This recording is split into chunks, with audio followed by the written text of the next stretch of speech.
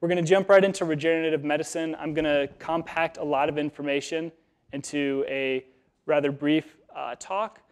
And once we get on board with this, we should have all the tools and make sure we're all on the same page to start talking about bioprinting specifically. So regenerative medicine and tissue engineering, in a nutshell, can be defined as an interdisciplinary field that applies the principles of engineering and life sciences toward the development of biological substitutes that restore, maintain, or improve biological tissue function or a whole organ. It's really important that we consider not just the fact that in tissue engineering and biofabrication, we're simply using materials and printing with cells, but it's what happens afterwards that's extremely important. It's that turning 3D printing into a four-dimensional process and incorporating time into our tissue engineering that really gives us the ability to restore, maintain, and improve biological functions or our organs. When we dig deeper into the tissues that we're trying to replicate, tissue organization is by nature very complicated. You have all kinds of structure between the biochemical and physiochemical factors reacting between different cells, between the extracellular matrix around them, as well as the soluble growth factors and proteins that are present within these different tissues.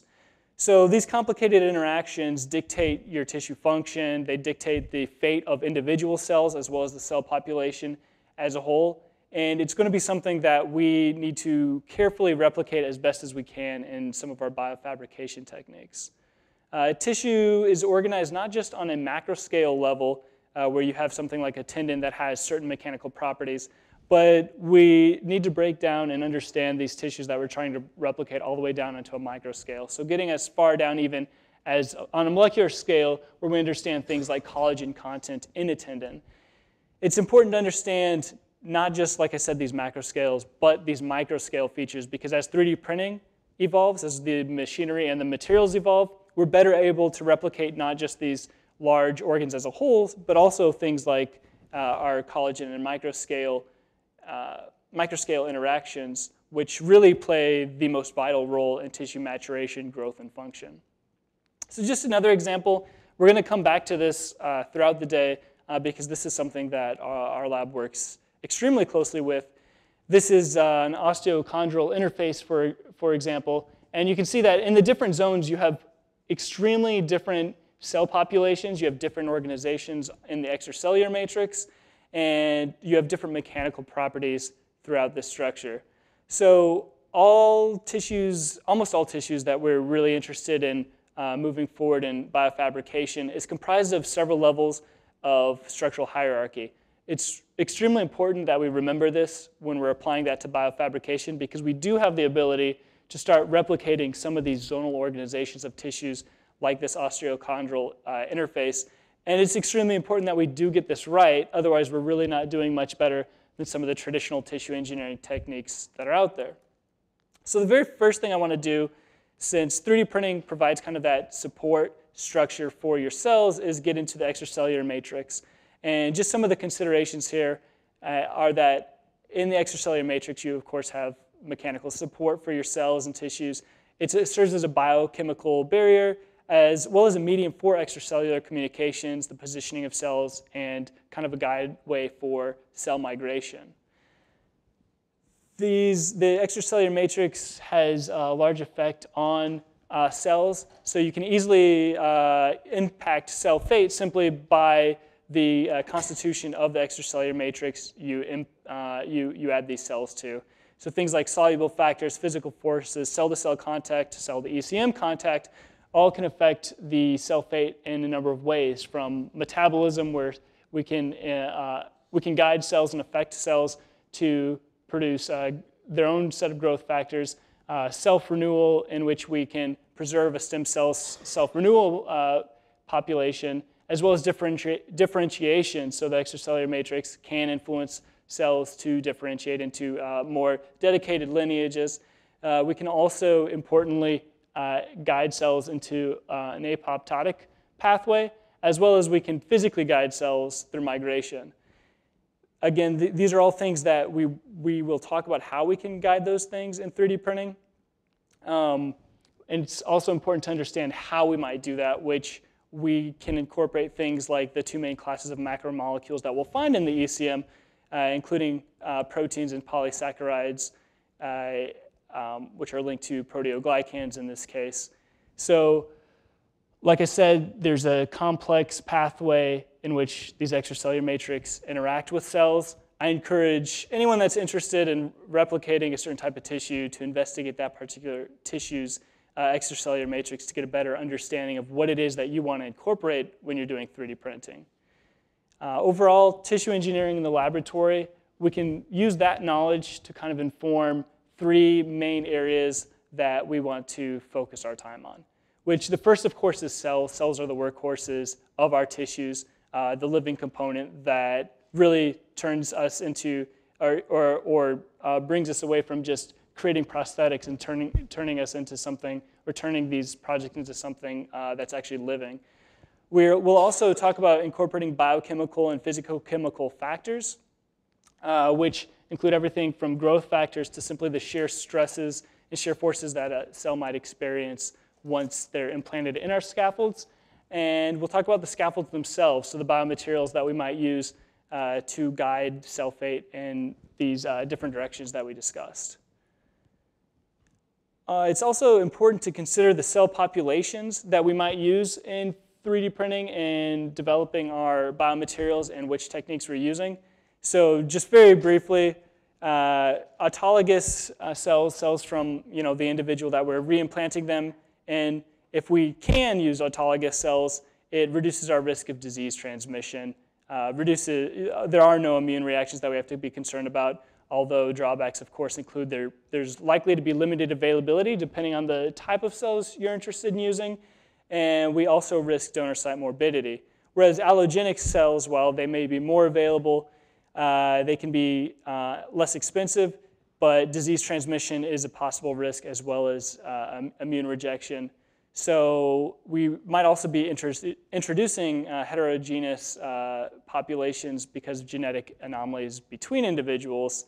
And then finally, xenogenic, which is something we'll probably not work too much with when it comes to actually implantable tissues, but might be helpful if you're doing some kind of drug screening, is the largest pool and least expensive, but of course the disease transmission and immune reaction, if you're going to actually implant that in a person, is a very real risk and unlikely that we want to use that.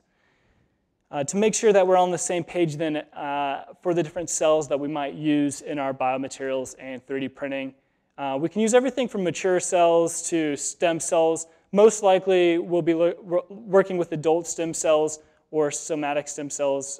Potentially we're seeing more research done in induced pluripotent stem cells, which if you haven't heard the term before, are simply somatic cells that have been induced into a pluripotent stem cell-like state.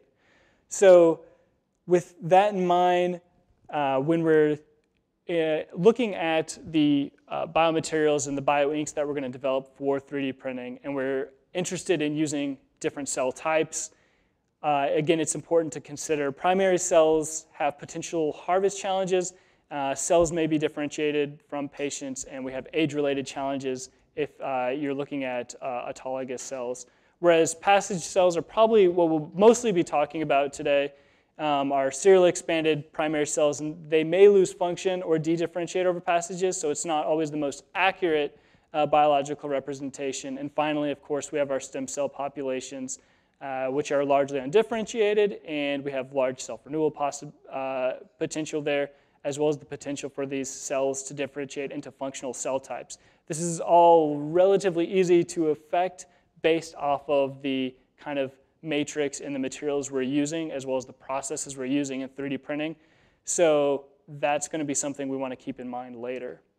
Our scaffolds for both 3D printing and tissue engineering in general have to be selected for desirable cellular interactions. So we've largely moved beyond using bioinert materials, and nowadays most of our research focuses on materials that have some kind of function, whether they're guiding cell growth or differentiation and function.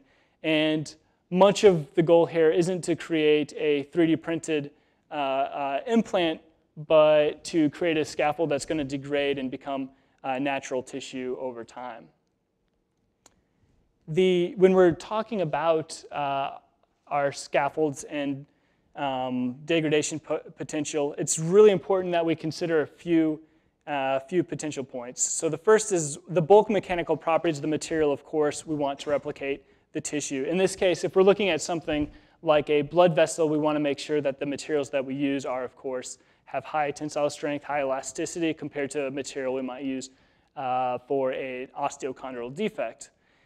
But besides the bulk mechanical properties, we also need to make sure that that we get the geometry right, not just on the macro scale, but on a micro scale, which you're going to hear me say probably several times today, that the overall architectural choices we make with our scaffold can be replicated so that we can replicate what the cell sees at a cellular level. Again, that's something that we'll talk about more later. But part of getting that micro scale geometry right is including porosity in our scaffolds. So it's extremely important that we consider how we can add porosity to tissue engineering scaffold and a bioprinted scaffold for a number of reasons. And the first is, if we're looking at pore diameter, increasing the surface area gives us more area for adherent cells or cells to adhere to, and gives us more of a denser cell population, which is extremely important in many of the tissues that we will be looking at. Porosity, of course, kind of goes without saying that it allows for cellular infiltration, and not just cellular infiltration to our scaffold, but also the diffusion of nutrients, growth factors, things like that that are vital towards keeping our bioprinted scaffold alive. We can also use pores if we can deliberately manufacture porosity into our scaffold to direct cell migration and growth.